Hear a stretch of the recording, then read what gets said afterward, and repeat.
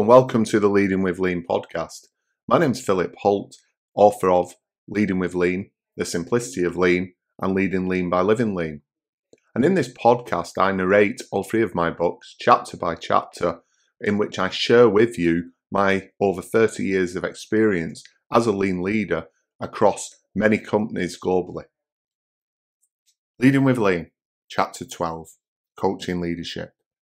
Hansai. From an early age, Japanese children learn what the Japanese call Hansai, a form of self-reflection to understand what went wrong in a given situation and to learn from it.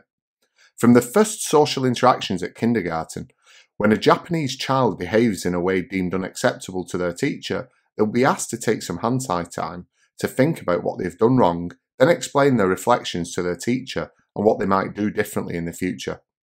Whilst it could be argued that children are often asked to think about what you've done in Western society, it's much more common for the child to be told what it is that they've done wrong and how they should adjust their behaviour to conform in the future. This differs from the approach taken with a Japanese school child. The habit of Hansai is probably one of the key differences between the Japanese and Western way of thinking. This may go some way toward explaining why problem solving in the form of Deming or PDCA cycle was adopted with such sustainability by a large number of Japanese companies and resonates at every level in the organisation, from practical problem solving at the shop floor level through to Hoshinkanri at the board level. This way of reflecting and improving one's performance, effectively personal practice of the check and act parts of the cycle, is central to coaching leadership, the fourth and final leadership style of the lean leader. The lean leader must be able to both practice and teach Hansai in order to garner the level of deep reflection that the lean organisation requires. When the lean leader is able to practice Hansai as a habit, a certain freedom of action is achieved, whereby they feel free to experiment with new approaches and accept challenges without the fear of failure. It is a liberating experience. My personal experience with Hansai started around 7 years ago from when I wrote this book, when I learned of the practice and decided to experiment with it.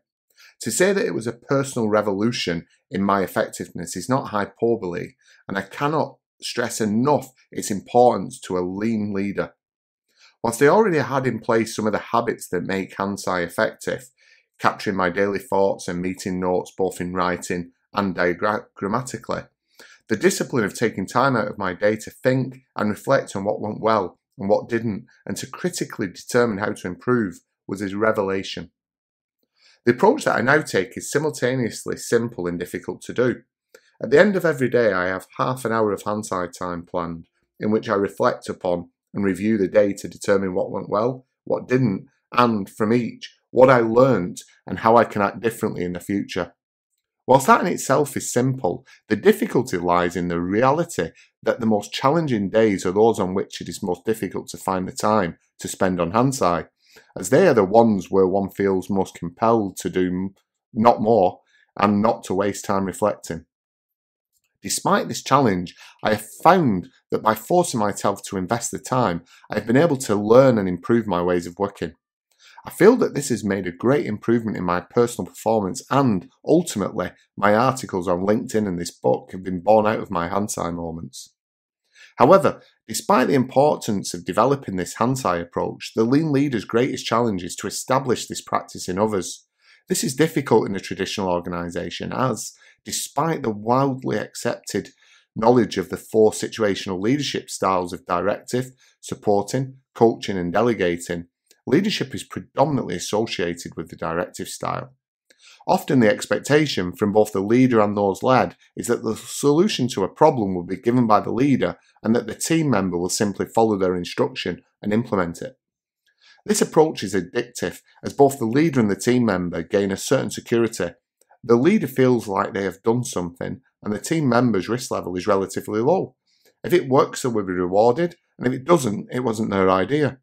However, the simple fact is that it creates a culture whereby the team members become dependent on the leader to solve all of the problems, and very little is done without the leader's input, decision, or direction. This results in only a few of the most urgent, but not necessarily most important, problems being solved, leaving many problems persistently unsolved, and hence multiple opportunities untapped. It is therefore essential that the lean leader changes the approach with their team members and that of the other leaders in the organisation by taking an approach that encourages the team members to reflect on problems and solve them without being told what to do, instead employing their own knowledge, intelligence and experience. Toyota Kata. An approach that is prevalent in Toyota and has hence been termed Toyota Kata, as documented by Mike Roffer, works on the basis of Genchi Genbotsu, or going to where the work is done, and is aimed at creating an interaction between the leader and the team member that is based upon mutual respect and the inherent pursuit of creating sustainable solutions and learning for both. The approach is very simple to understand but takes discipline and, for most managers, a change in leadership approach and style as they practice helping their people to find solutions through a coaching rather than a directive style of leadership. The lean leader will, as a visible leader, be at the workplace regularly and be interacting with their team members to support their daily management of the operations, whether that be a manufacturing floor, design office, or marketing suite, and will take the time to understand how the organisation is performing and where problems need to be solved. A great way to do this is to ask questions and, through an approach called Kamishibai, discussed in Chapter 12, the leader can visit their people with meaning rather than to tick a box. The Kamishibai approach is a layered audit of a process or a step thereof and is named after a Japanese storytelling approach that is used with children to tell a story visually. The name was adopted because the approach uses visual cards to determine which process the auditor should check, the questions to be asked, and the result. And in the book you would see a picture or a representation of what a Kamishibai card rack might look like, with Monday through till Friday on the top of the columns, and then in each column there is a card dictating what you will actually go check. So there might be operations improvements meeting, there might be daily warehouse huddle, etc. The philosophy of the approach is that by doing many of them, but on a small scale, more problems will be solved and increased ownership will be encouraged compared with a traditional audit approach, which typically is larger in scale, uses auditors external to the department, and is usually undertaken in the spirit of poacher and gamekeeper. As with all lean thinking, the Kamishibai is essentially about localised ownership, short interval control, visual management, and rapid problem solving. The lean leader will therefore use Kamishibai to integrate Kata into the organisation and, as it matures, peer as well as leadership Kamishibai will develop as the team members start to check each other's processes and help each other to improve every day. Of course, the key element in all of this is that trust is developed and that the team members understand and believe that the check is performed on the process and not on them. Whilst the questions asked when employing Kata can be developed by the team members, the best starting point and what has become almost a Kata standard is to ask the following. Number 1, what is the target condition? Number 2, what is the actual condition now? Number 3, which obstacles do you think are preventing you from achieving the target condition now? Number 4, what is your next step? What do you expect? And number 5, how quickly will we be able to see the outcome of that step? By asking these questions, the lean leader may develop an understanding, along with the team member, of how the process is performing and where problems can be solved. Most importantly, this enables the leader to coach the team members to solve the problems for themselves.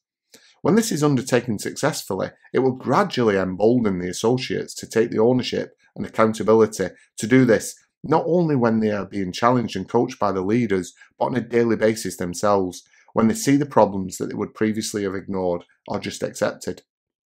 Of course, the Kata approach should not be reserved exclusively for during the Kamishibai activity, as it is equally valid during times of problem solving with the team members. However, the Kamishibai is a great way of proactively uncovering issues that may remain persistently unresolved due to a perception that they are unimportant to the leadership.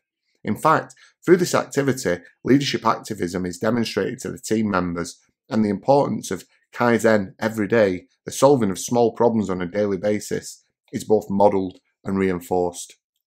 Hi, Philip here. Sorry to interrupt the narration of this particular chapter, but I just wanted to remind you that all of my personal profits from the books go to charity. So if you would like to buy a book, it would really be helpful. Otherwise, if you feel that the podcast is sufficient, then please feel free to make a donation to my current charity, which is Women's Aid. It's a great charity which helps to stop domestic violence for women and children. Thank you. The final leadership style. The leadership style, coaching leadership, is the fourth and final style required for leading with Lean and is integral to the Lean leadership approach. To illustrate this, imagine how frustrating it must be as the coach of a soccer team during the game. At worst, they see their carefully drawn up game plan evaporate in front of their very eyes, and at best, they may win but have to watch as not everything goes to plan, and they rely on the players to make changes to the play as they respond to the actions of the opposition. They can, of course, try to speak to their players whilst they are playing, and it's not unusual to observe coaches who arrived at the game cool and collected, screaming incessantly at their players during the game. However, no matter how much coaches try to influence their players with their cries from the sideline, the crucial point is that they are not on the field of play and the game is played by the players themselves. While the coach may have an overwhelming urge to enter the field of play, they have the advantage of being prohibited by the laws of the game and therefore have no choice but to coach from the sidelines. This is an advantage because if they were allowed to enter the field of play, they may try to do the work for the players but would, inevitably, only make things worse and demotivate the team. Relating this back to business, far too often leaders micromanage their team members, entering the field of play and trying to play the game for them. However, ironically, the supposed problem solving is usually not done at the Gemba, but in a meeting room or remote office, using online dashboards, discussing perceptions of problems and opinions on solutions, which far too often do not include the insights or expertise of the people who actually do the work. Instead, a new mandate, a set of golden rules or procedures are sent to those who do the work, providing them with the answer, in inverted commas, to a problem they didn't know existed and which doesn't address the root cause of the issues that they face every day.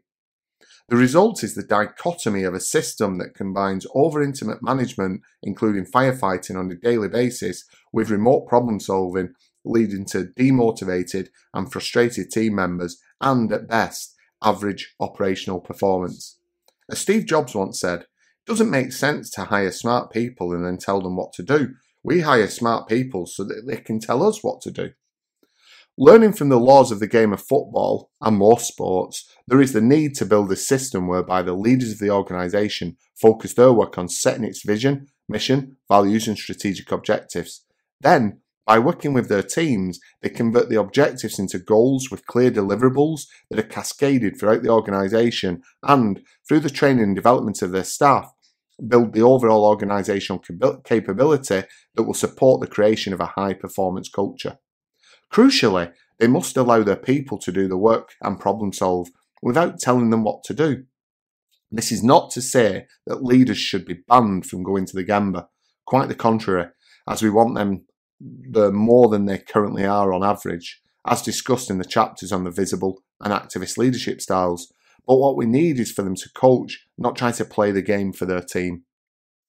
This requires a different skill set and mindset than most leaders have developed over their careers, changing the role from the most experienced and expert of the team, or at least thinking that, able to tell everyone how to fix the problems, to a coaching role, asking the right questions to enable the team to solve the problem structurally. Most importantly, they need to allow their people to make mistakes and learn from them, approaching the solution and doing things differently than they would personally prefer.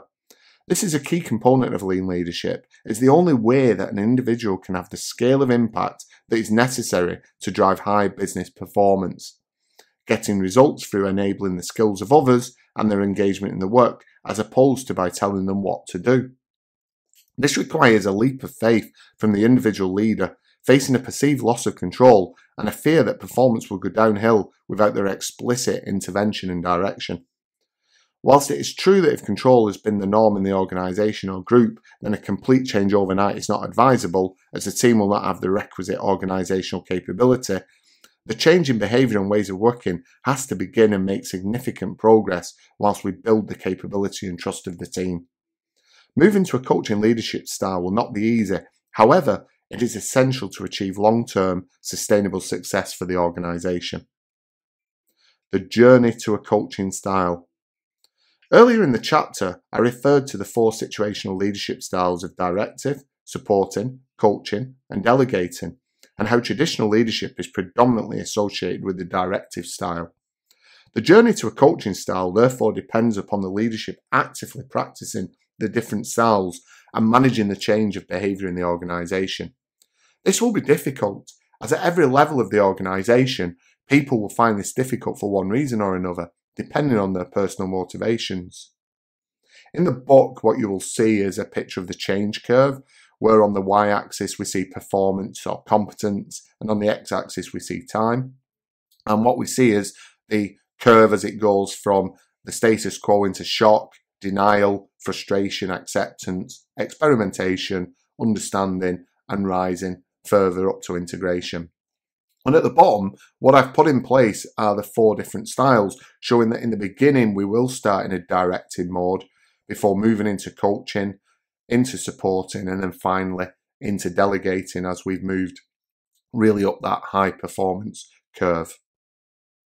For some leaders, especially middle managers, this will be perceived as a challenge to their raison d'etre, as the change in their way of working, actively coaching the team members towards autonomy, will provide uncertainty about their role in the organisation.